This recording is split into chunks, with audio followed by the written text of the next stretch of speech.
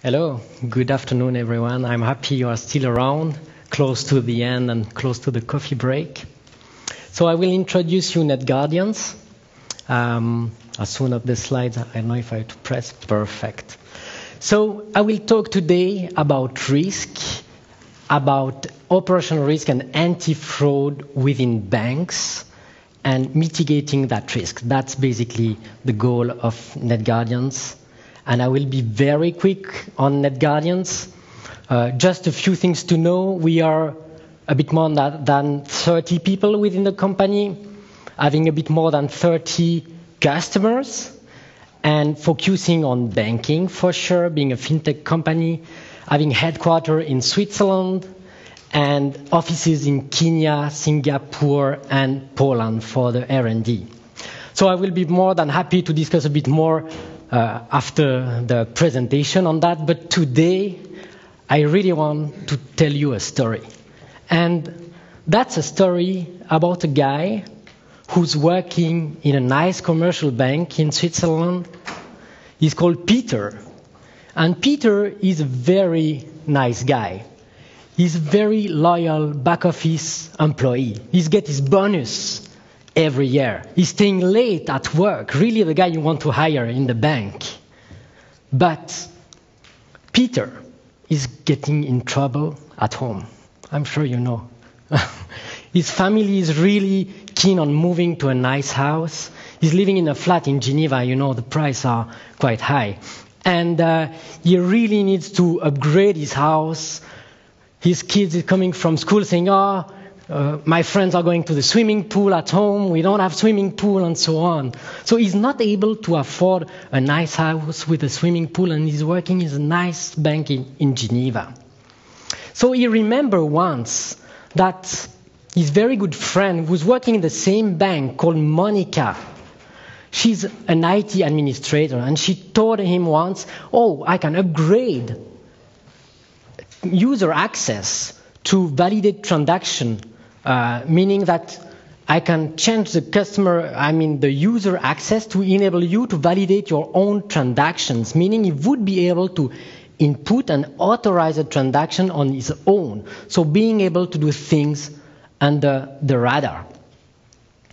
So one day he just found a stupid excuse. His boss was not around. He needed to very quickly do a transaction for a very important customer, and Monica said, no issue, I will upgrade your profile and you will be able to input and authorize your transaction during the next hour. So she did that, and then he suddenly did a small transfer from a dormant account. No one will notice within the bank. So I just want to show you now how with NetGuardian software you can really solve these issues. That is around collusion of user, because we are looking at IT user activity. Monica, what is she doing? We are looking at back office user activity, front office user activities and channels, and we are looking at transaction from a behavior perspective to raise red flags when strange things are happening. So let's see now how we are catching Peter in that case. So here we can start. If we can just come back to the video, thank you. We are logging on our software. On the software, we come directly to a dashboard. We'll come back on that later.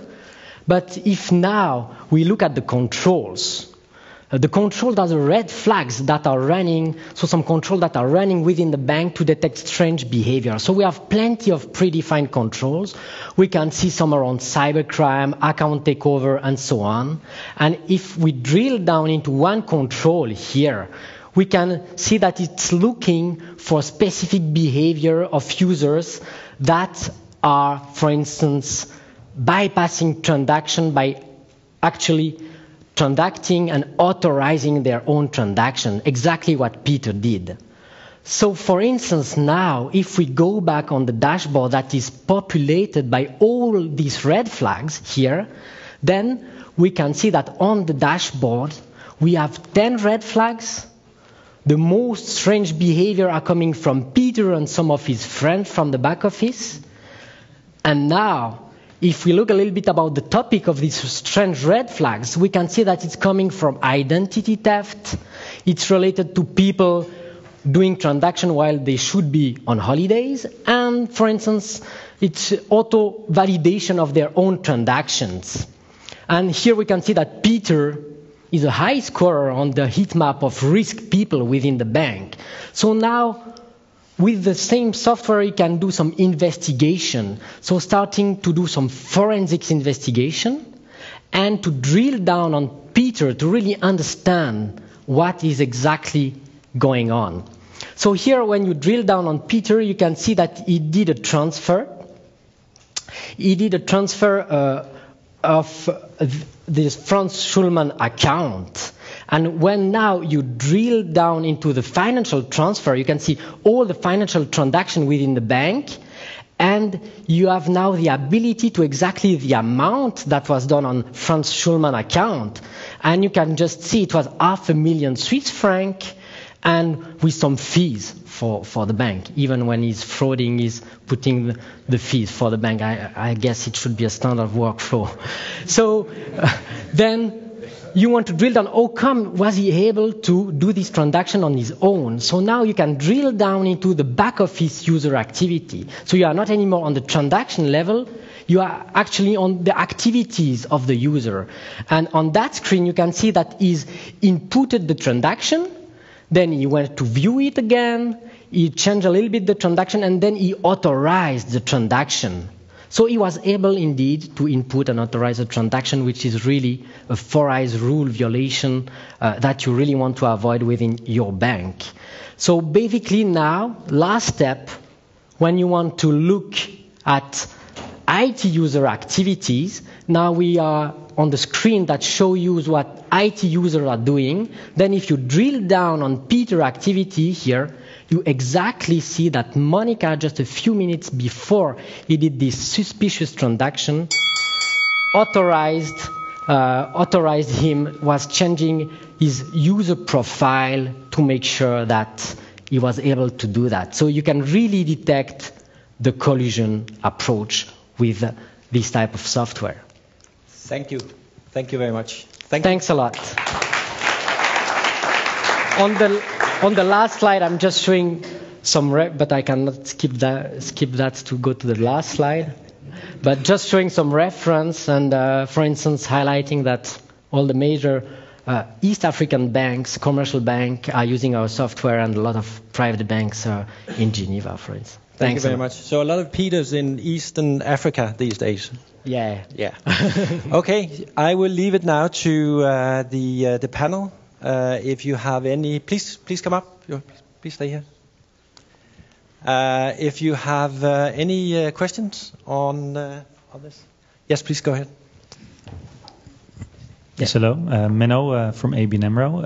Cybersecurity fraud detection is one of our capabilities we love to invest in, but there are already software applications running, of course. So how do you deal with banks, potential clients who already have software in place? Yeah. And what is your lead time then? So basically, we see a lot of banks having a lot of software to cover either the IT side. There are a lot of software in that area, a lot of software to cover transaction analytics, a little bit on back office and front office user analytics. But our strength is to correlate these three main information, so transaction, IT activities, and business activities together. So usually we find a lot of banks having some silo solution in that range. So we very often reuse what existing solutions are providing to build this, I would say, holistic approach around fraud detection. So basically, with many banks, we can see that collusion is one of the key aspects we are targeting, and is very hard to cover with silo solution in place. So if banks are already having some solution in place, it's very often some silo solution. So we very often find a very good fit, even if some solutions are in place. And in regard of lead time to close a deal and so on, I would say a bit a lawyer answer. It depends. I mean, if the budget is here, if it's under the radar and so on. But basically, it would be around 4 months if they had a case they really need to do something, or it's due to compliance needs, to 2 years if you have to budget that for the year after and so on. But I can give you my card. Thank you. Yes, please go ahead. So maybe you have some nice examples. How many cases, in case that you actually notice some suspicious behavior, how many did you stop? What was basically the value? And could you actually stop before happening so that you notice suspicious behavior? Because that would be the end goal, right? Yeah.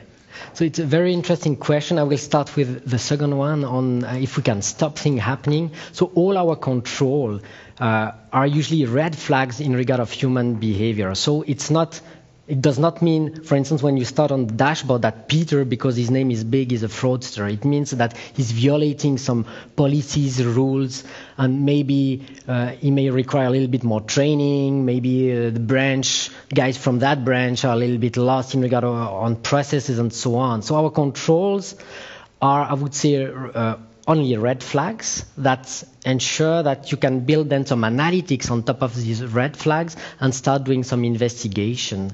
So we are fraud prevention, meaning that it's usually way before a fraud that we get this information, meaning that if suddenly someone from the front office is starting to screen all customer names every day and starting to do some inquiries on dormant account every day, that's something you can monitor. You have this information, you can drill down in the forensics, so you can be really proactive into fraud, because usually it's not one-click activities, and in average it's 18 months to really discover a fraud within the bank, and many of them are not discovered.